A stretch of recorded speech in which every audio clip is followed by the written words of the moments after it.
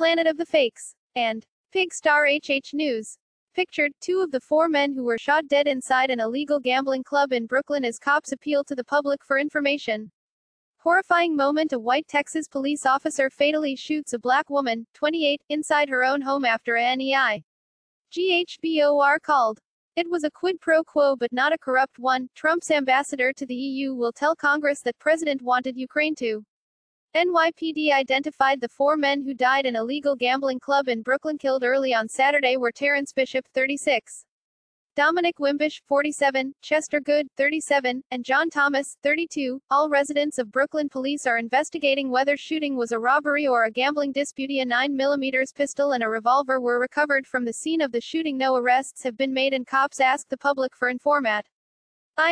Police have identified the 4 men who were killed during a shooting inside an illegal gambling club in New York City early on Saturday.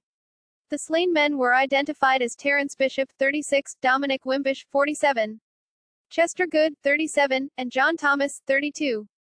All were residents of Brooklyn, according to police.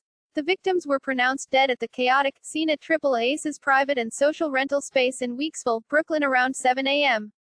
Police say about 15 people were inside the nondescript building, where they were gambling illegally with dice and cards when the shooting broke out. Dominick Wimbush, 47.